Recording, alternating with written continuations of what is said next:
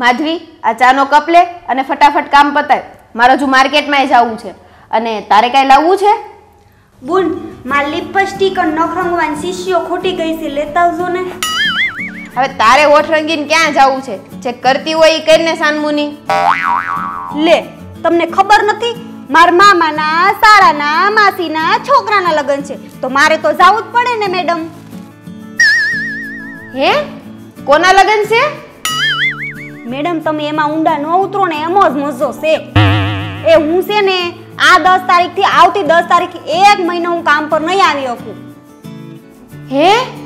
1 મહિનો? લગન 1 મહિનો ચાલશે? એ બુન, એમાં એવું છે ને, જો 2 દી તો જાતા થાહે, પછી 2 દી થાક ઉતારતા થાહે, 2 દી રાસ ગરબા હાલશે, 1 દી માંડો અને પાછ 2 દી પીઠિયો હાલશે, પછી 1 દી તો ખાટવડું અને પછી ફૂલેકું, જાન અને તેડવા મૂકવાના 4-5 દી તો હાલશે જ ને. બસ બસ બેન, તું બંધ થા હવે અને તું લગન કરીએ. આ તારા મેનુ કાર્ડમાં તો હું ગાંડી થઈ જઈશ.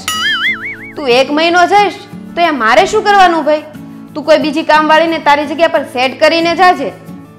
મને ને તારા શેઠને તો તારા હાથની રસોઈ ફાવી ગઈ છે અને તારા જેવી રસોઈ બનાવે એવી અમે ક્યાં ગોતવા જાશું?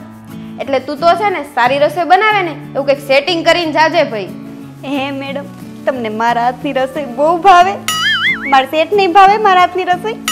હવે બહુ હરક પદુડી થામાં અને બીજી નોકરાણીનું સેટિંગ કરીને જાજે. અને હા, વિશ્વાસુ હોવી જોઈએ. બોન, તમે ફિકર નટ, હું એવી કામવાળી ગોતી દઈશ ને કે તમે ઓંગળા સાડતા રહી જાઓ. ઓંગળા. શું?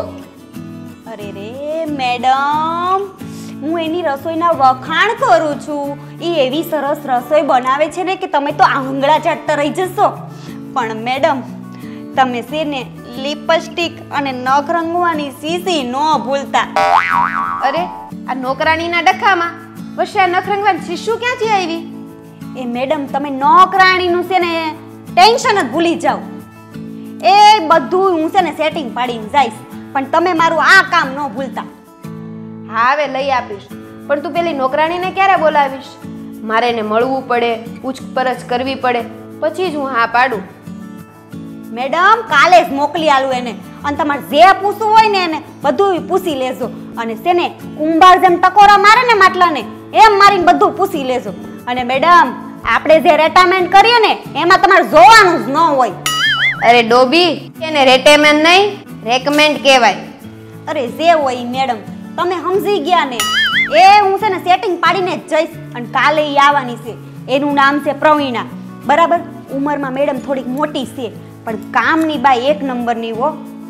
સારું હાલ ને, કાલે જોઈએ તારી પ્રવીણાને.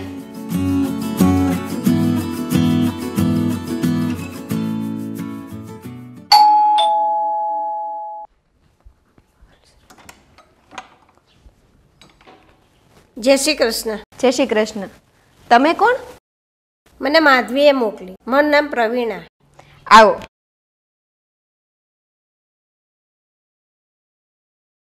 અરે બેન, ઉપર બેસો. બેન, તમારી તો ખાસી ઉંમર થઈ ગઈ છે ને, છતાં ઘરકામ કરવા જાવ છો? ઘરમાં બીજું કોઈ કમાય એમ નથી? બેન, કમાવાળો તો ઘરમાં 2 કંદોદર જેવા છે, એક મારો પતિ અને એક મારો દીકરો.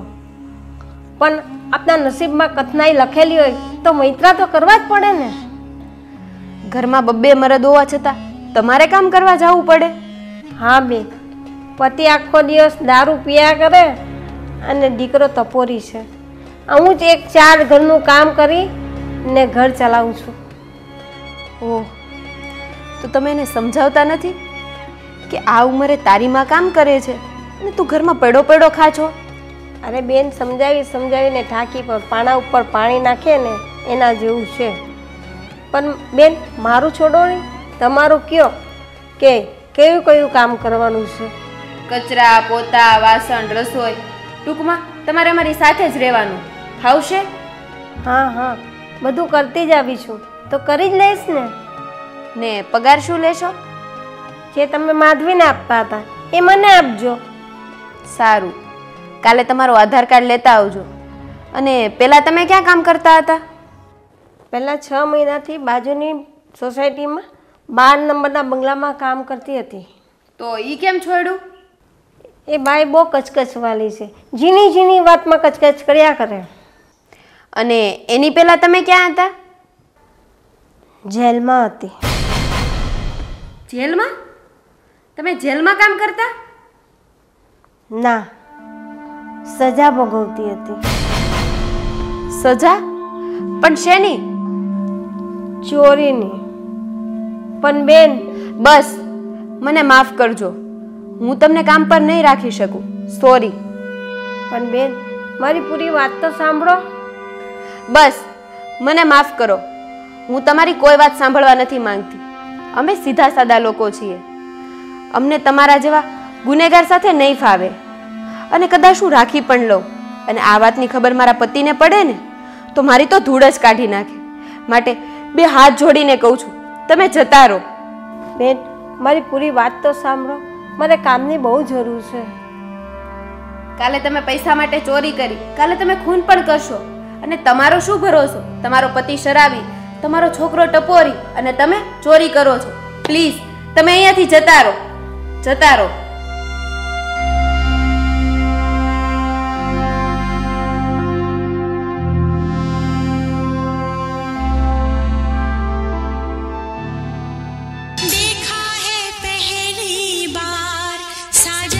ગોપીબુનનો ફોન છે. હા ગોપીબુન, બોલો ને. ક્યાં છો તું? આ બાજુની સોસાયટીમાં છું. શું કામ હતું? બોલો ને બુન. અને ઓલા પ્રવીણાબેન આવ્યા કે નહીં? અરે તું ફટાફટ અહીંયા આવતો. આવા ક્રિમિનલ રેકોર્ડ વાળાને તું અહીંયા મોકલે છો, શરમ નથી આવતી તને? જે વ્યક્તિ ચોરીના આરોપમાં જેલ જઈ આવ્યું છે એવા વ્યક્તિને તું મારા ઘરે કામ કરવા મોકલે છો? એ ગોપીબેન, શાંત થાવ, શાંત થાવ. એ હું હમણાં 2 મિનિટમાં આવું છું, ફટાફટ ત્યાં. હાલો ફોન મૂકો. હારું, ચાલ જલ્દી આવજે.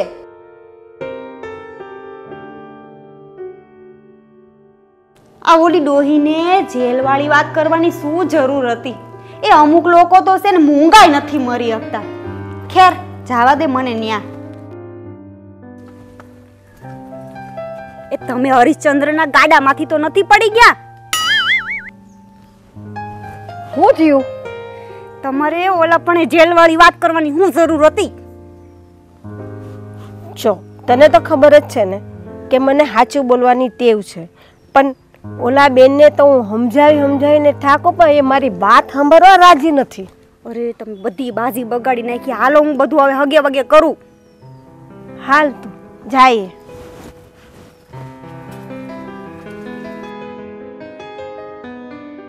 ગોપી મેડમ, બહાર આવો તો મેડમ.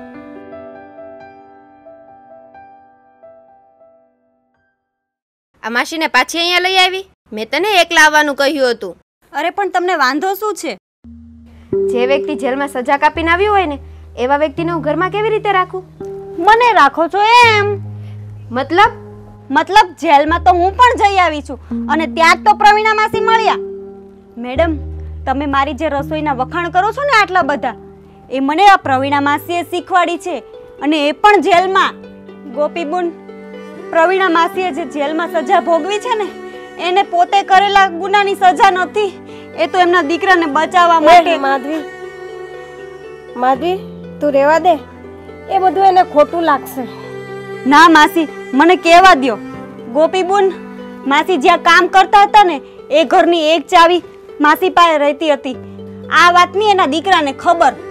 તે શેઠ લોકો એક વખત બહાર ગામ ગયા હતા ને, તે માસી પાસેથી ચાવી લઈને એ જ ઘરમાં ચોરી કરી. એને તાળું ખોલીને ચોરી કરી. પછી સીધો શબ્દ માસી ઉપર જ જાય અને પોતાના દીકરાને બસાવવા ગુનો પણ કબૂલી લીધો અને સજાઈ ભોગવી લીધી. તો એને જેલમાં જવા દેવો હતો ને? આવા રેઢિયા દીકરા કરતા તો વાંજ્યા સારા.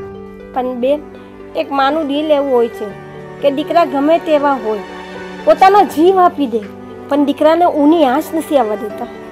ગોપીબુન, એમણે જો ચોરી કરી હોત તો આવી હાલત હોય એમની, અને જો આમની દાનત ખોટી હોત તો તમને જેલવાળી વાત કરત. આને તો જેલવાળી વાત કરી, પણ તે શું કામ ન કરી? અને તું શું કામ જેલમાં ગઈ હતી? મારા પર ચોરીનો ખોટો આરોપ નાખવામાં આવ્યો હતો. અને મેડમ, હું તમારા ઘરમાં 4 વર્ષથી નોકરી કરું છું, એક ચમચી પણ ઓછી થઈ. અને બુન, જેટલી ખાનદાની અને ઈમાનદારી ગરીબોમાં છે ને એટલી અમીરોમાં નથી રહી. અને બુન, દરેક સજા ભોગવનાર ગુનેગાર નથી હોતા, અને જો સાચા અર્થમાં ગુનેગાર હોય ને તો પણ એને એક મોકો તો સુધરવાનો આપવો જોઈએ ને. બુન, તમે બેફિકર રહો. આ પ્રવીણા માસીની જવાબદારી હું લઉં છું. પ્રવીણા માસીની વફાદારી અને ઈમાનદારી જોઈને સરકારે પણ એમની અડધી સજા માફ કરી દીધી હતી. સારું, હવે તારું લેક્ચર બંધ કર અને પ્રવીણા માસી કાલથી કામે આવી જજો. બેન, તમારો ખૂબ ખૂબ આભાર. વાહ ગોપી બેન, વાહ, લવ યુ. જોયું મિત્રો, દરેક સજા ભોગવનાર વ્યક્તિ ખરાબ નથી હોતો. તો આવા નાના માણસોને હેલ્પ કરીને આગળ વધવામાં મદદ કરો. અને અમારા આવા સારા સારા મેસેજવાળા વિડીયો સતત MB ફિલ્મમાં આવતા રહેશે. તો અમારી આ ચેનલને લાઈક કરો, શેર કરો અને હા, સબસ્ક્રાઇબ કરવાનું તો ભૂલતા જ નહીં. અને આ વિડીયો તમને કેવો લાગ્યો ને નીચે કોમેન્ટ કરીને જણાવજો. Thank you.